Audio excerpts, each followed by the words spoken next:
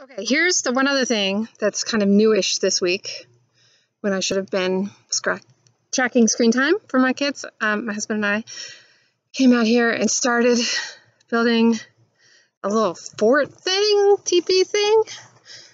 Sticks, I'm kind of proud.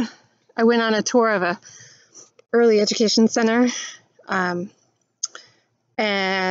they had an area in the woods where the kids were allowed to free play, and there were a bunch of these that the kids had built, and so I was like, ooh, I want one. And I said to the kids, hey, you want to build that? And they were like, sure. And I said, why don't you go ahead and start? And they said, So then I decided I should model the behavior. So hubby and I came outside, and there's a big log, trying not to trip.